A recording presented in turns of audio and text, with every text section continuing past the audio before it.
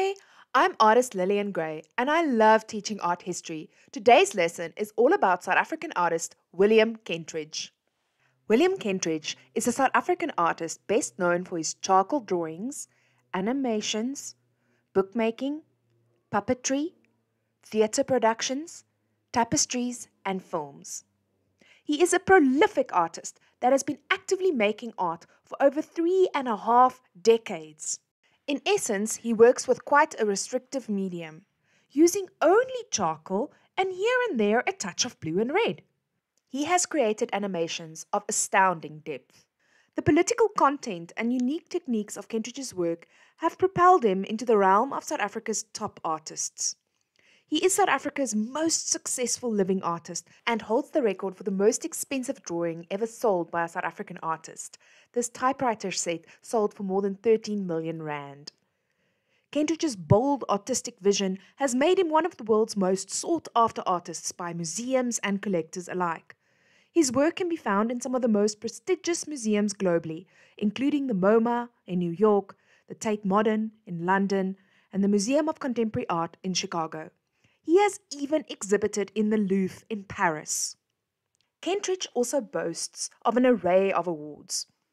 Other career highlights include reaching the Time 100 in 2009, lectures at Harvard University, and his art has even been shown in Times Square. Let's delve a little deeper into Kentridge's life and the symbolism behind his massive collection of artworks. William Kentridge was born in 1955, Johannesburg, South Africa, into a Jewish family. Both Kentridge's parents were lawyers. 1955 is the early days of the apartheid system in South Africa.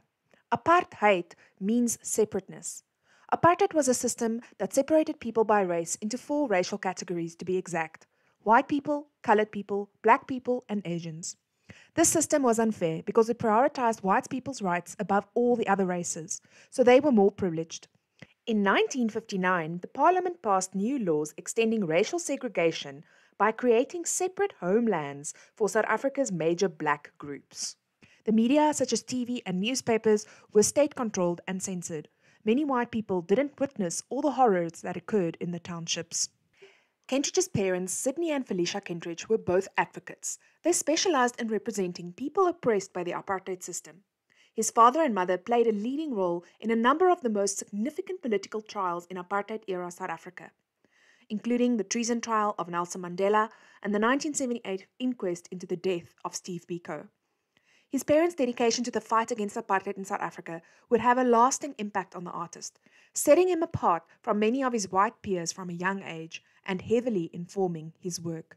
In 1960, black protest against apartheid reached a turning point when police killed 69 people in the Sharpeville massacre. Kentridge was 6 years old when he was poking around in his father's office. His eyes focused on a beautiful yellow Kodak box. It looked like a chocolate box to young little Kentridge. He was shocked and horrified when he peered inside. These were photos of the Sharpeville massacre.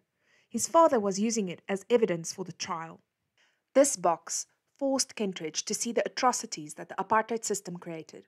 He was no longer sheltered or innocent.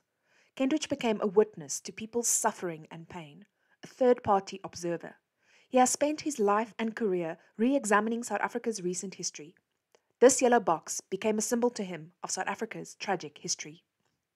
Kentridge enjoyed an excellent education as a child. His parents also often read Greek mythology and classical literature to him. He also attended art lessons and developed a love for drawing. However, with all his talents and exposure, Kentridge had difficulty in finding the proper vocation. He left school and did a degree in politics and African studies at the University of Witwatersrand. Then he did a diploma in fine arts from the Johannesburg Art Foundation. Kentridge loved drawing and he loved acting, but he was also drawn to politics. Kentridge dabbled with both art and acting until one day someone said to him, "You have to specialize. You need to decide between drawing and acting. You cannot do both. If you do both, you will remain an amateur for the rest of your life." After hearing this advice, he closed his art studio. He kept on hearing a small inner voice saying to him, "You do not have the right to be an artist." So he sold his etching press and art supplies and set off to study mime and theatre in Paris. After 3 weeks, he discovered that he wasn't a great actor. Kentridge felt deflated and miserable. If he wasn't an actor, nor an artist, what was he? So he tried to become a filmmaker. And then he failed at that also. So he failed at painting, failed at acting, failed at filmmaking. So what was he? At the age of 30, he went back to his love for drawing, and he thought to himself, okay, I'll do this until I find my real job. And he told his one friend, I'm looking for a real job, and one day I will end up working for a building society or in a bank. A good friend walked up to Kentridge, touched him on the shoulder, and said to him, you understand you are now 30. No one will give you a job. You are unemployable. Stop having this illusion that you will find another life.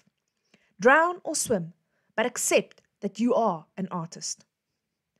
And finally, Kentridge realized he was all the things.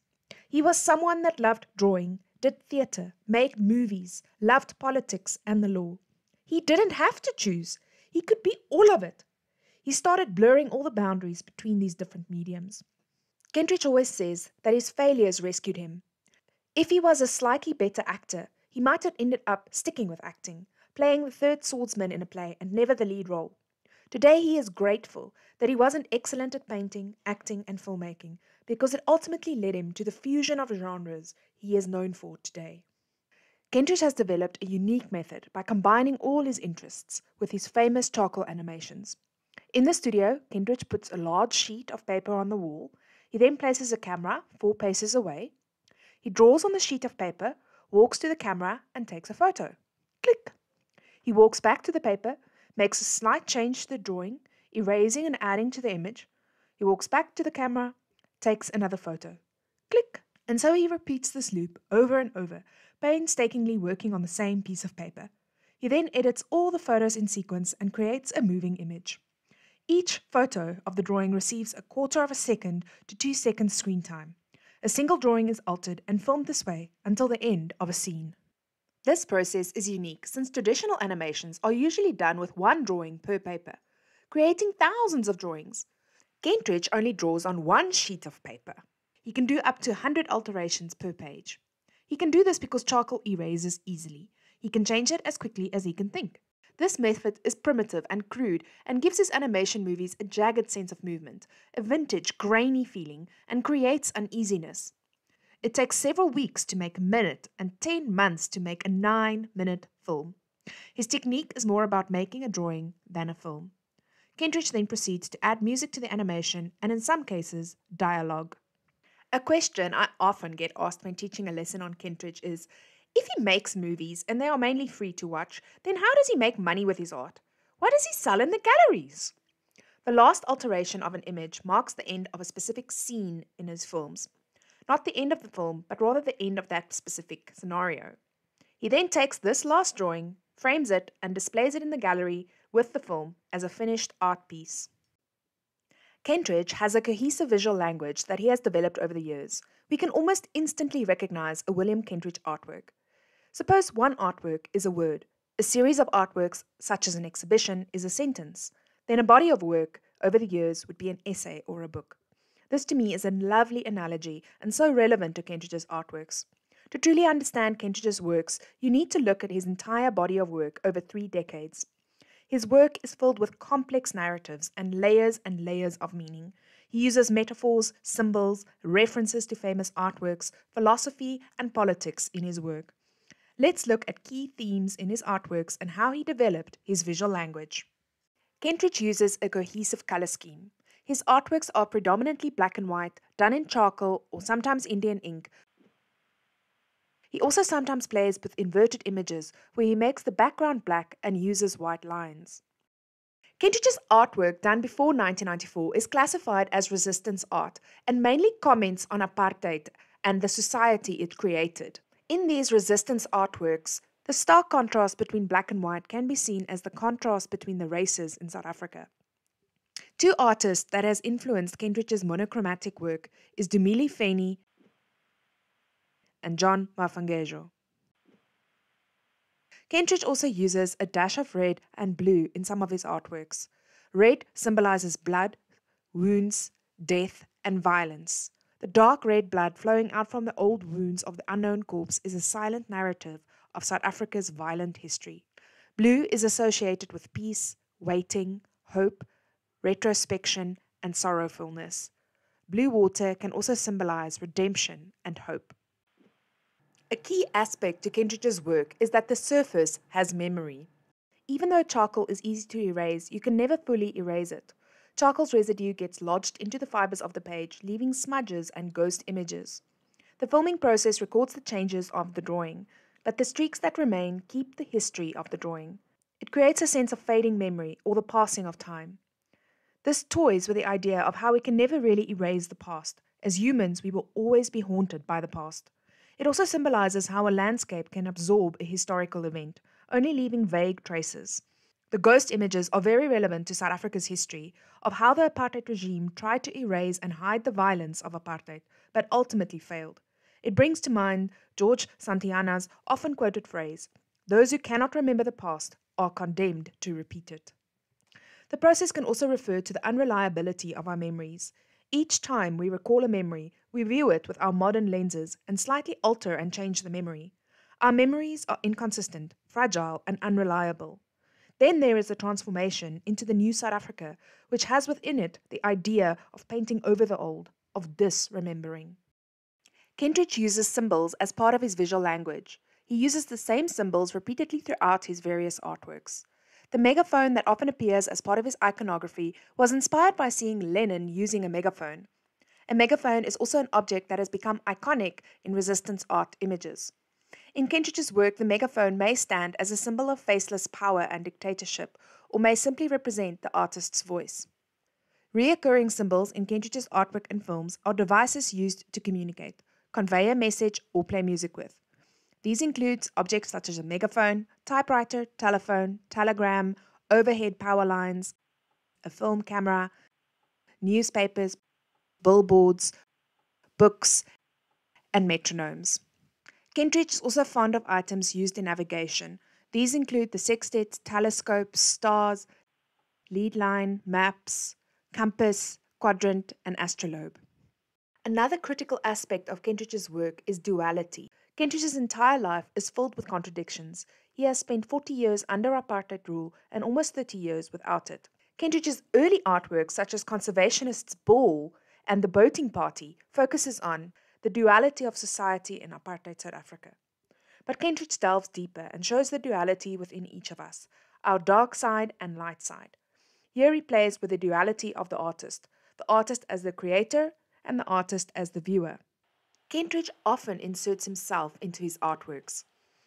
Autobiographical works are by nature subjective. Kentridge's works are very personal and are often inspired by his own experiences.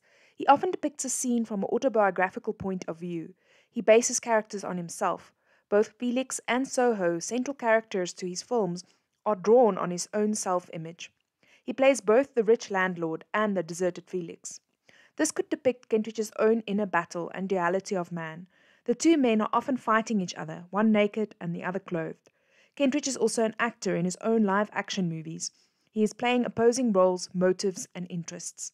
Here he acts as both the interviewer and the interviewee. Animation literally means to bring to life by adding movement.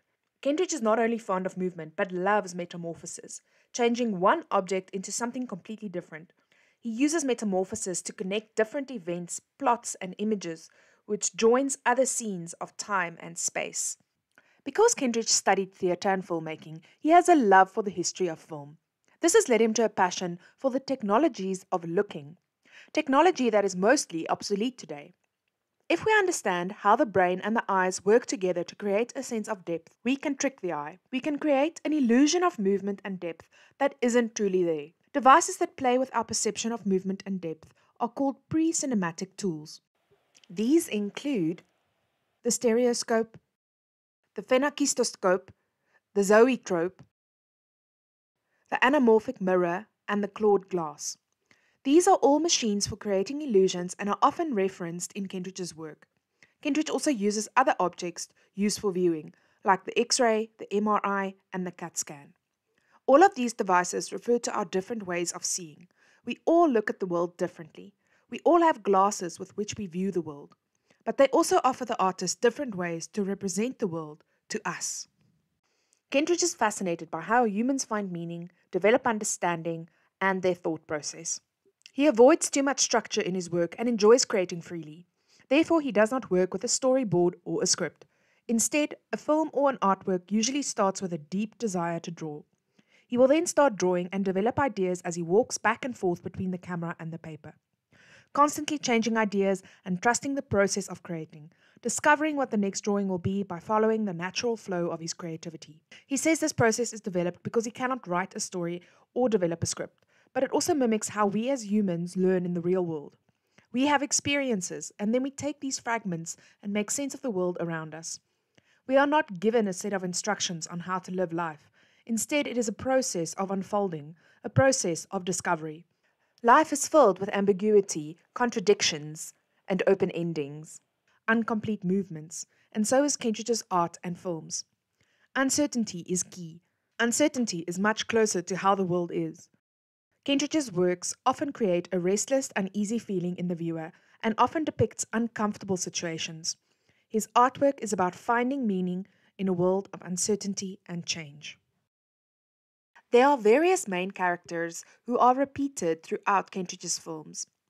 The two most important characters are Soho Eckstein, a Johannesburg industrialist and mine landlord, and Felix Tintelbaum, who is a sensitive, poetic type and an artist. While Soho and Felix are drawn as separate characters, they represent different sides of the same person. Many of the characters in Kentridge's films become symbolic representations. So Eckstein symbolizes an apartheid vision of South Africa and the darker side in all of us. Another character is Nandi, who often draws the viewer's attention to the plight of the poor and the oppressed. Kentridge's birthplace, Johannesburg, plays a crucial role in his artwork. It becomes one of the key characters in his films. He places all his symbols and characters inside the Johannesburg landscape. Kentridge has lived in Johannesburg all his life. Johannesburg is a strange, unnatural city. The city lacks a geographic marker. It has no sea, mountains, nor big rivers or water bodies.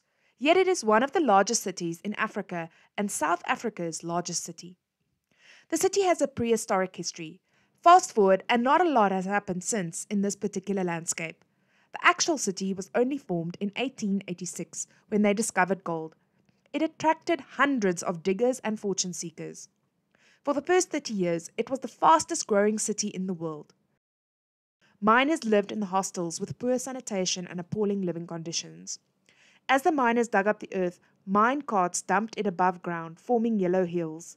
The yellow color was from the cyanide in the ground. This created a very unnatural landscape, and dust storms started to plague the rich landlords. They made it their mission to plant trees in Johannesburg and create the rich, leafy suburbs. Today, Johannesburg is the world's largest man-made forest with over 10 million trees. The suburbs are leafy green, in contrast to the grasslands on the outskirts of Joburg. The end of the suburb marks the end of the irrigation and privilege. This creates a stark contrast between the wealthy and the poor. Johannesburg thus represents an unnatural life to Kentridge. He is constantly aware that the city is outside of nature. The natural vegetation of Johannesburg was grasslands known as the Highveld. The Highveld grasslands that have remained are burnt once a year in the dry season to prepare the land for new growth. The scorched earth becomes a charcoal drawing itself.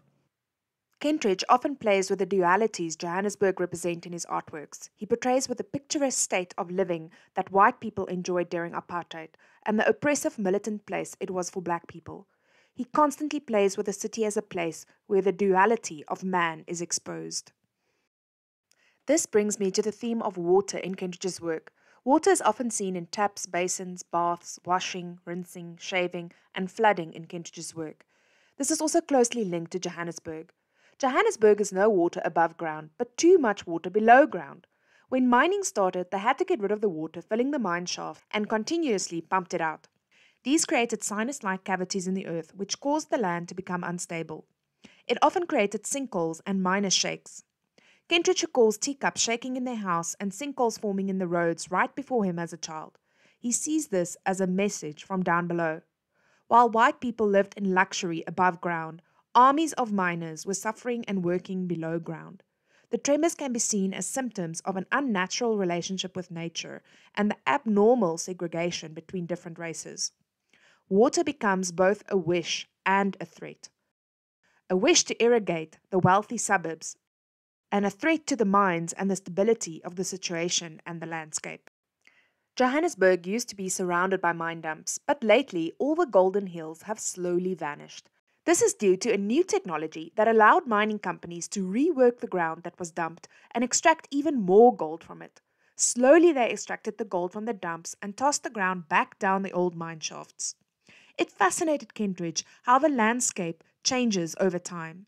He says that the landscape is not a reliable witness to history.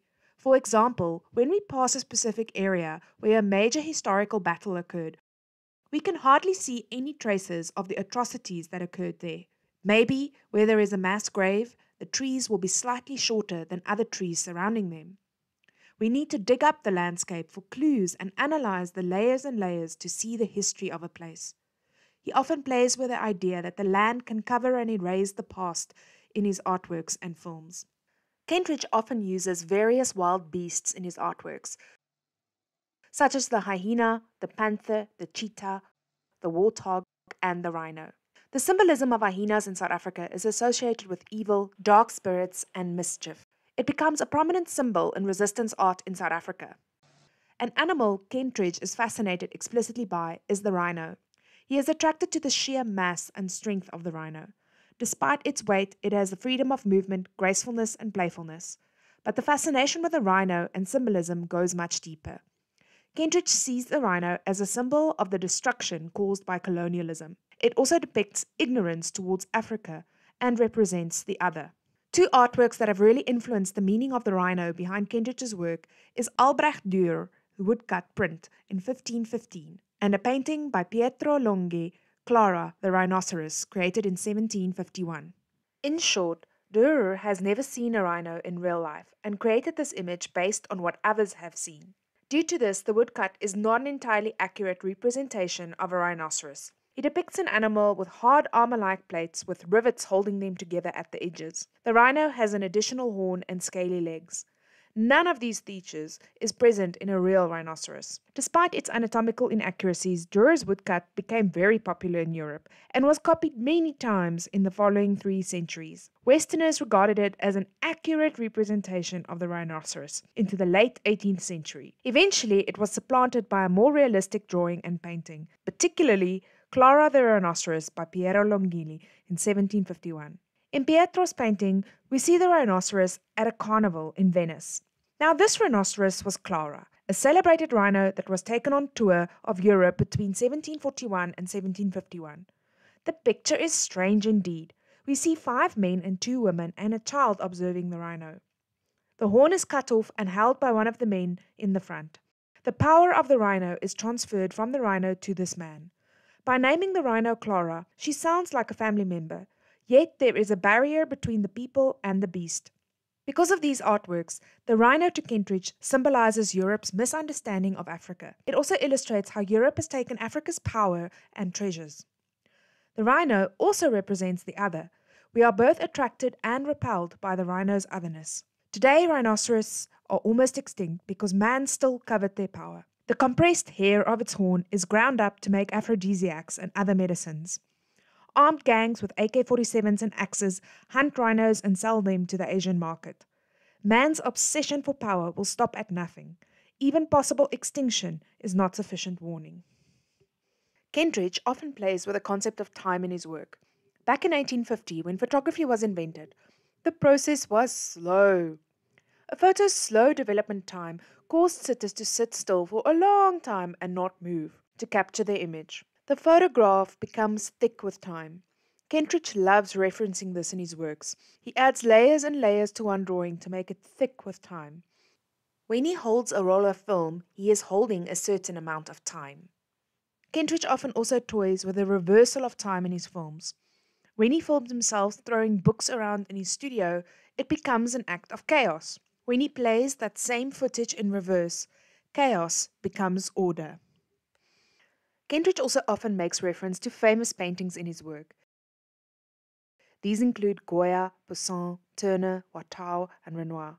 He has particularly been inspired by Goya's 3rd of May, Giotto's Massacre of the Innocents, and Titian's Flaying of Marsyas. We can see how these works influence Kentridge by the way he also depicts his victims of violence. He often draws stacked bodies, fragments of bodies, or bodies that are stretched out. Kentridge's most famous reference to a famous painting is his triptych The Boating Party, created in 1985. This is based on Renoir's painting of a similar name.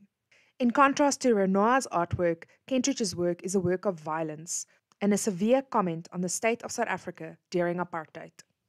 Kentridge also often combines written text into his artworks. He prints or paints directly onto discarded pages of text. He is also known for turning old books into sketchbooks. This is due to the Dada art movement's influence on Kentridge's artwork. The Dada artists often included text and automatic writing into their artworks. Theatre has a massive impact on Kentridge's work. He is often combining art on stage backdrops, inserting actors into his artworks, or dressing actors as art pieces. Some of his artworks take the shape of an actual little mini theatre that he builds and films in his studio. That concludes some of the major themes in Kentridge's artworks, and as I said previously, his artworks are extremely complex with layers and layers of meaning, so it's impossible for me to cover all the themes in this video. Let's move on to the various phases of Kentridge's art career. Kentridge has a long art career spanning over 3 decades. His work is generally divided into 2 parts. All work done prior to 1994 is classified as resistance art. All work done after 1994 is classified as multimedia artworks or new media. The date 1994 is significant because it marked the end of apartheid in South Africa. 1919, Nelson Mandela was released from prison, and in 1994, Nelson Mandela was inaugurated as the President of South Africa. And this marked the beginning of the new South Africa. So why is Kentridge's artwork so important, and why should we study them today? Kentridge is one of the most thoughtful and engaging artists of his generation. There are only a handful of artists in a lifetime whose work will stop you dead in your tracks and make you think and feel differently. His work speaks to a universal audience, even though he addresses complex themes specific to South Africa's racial discrimination and apartheid history. Kentridge's work dares to underscore the essential ways in which biography and history, national identity, and colonialism could be investigated through the visual arts. Due to the complicated narratives and layers of meaning in Kentridge's artwork, we have decided to extend this video by adding 2 additional videos. Please stay tuned for an in-depth analysis of some of his most important resistance artworks done prior to 1994, as well as another video analyzing his new multimedia work done after 1994. Now that you understand some of the key themes in Kentridge's artwork, just enjoy watching this compilation and see if you can spot some of the deeper meanings, narratives, and symbols in his work.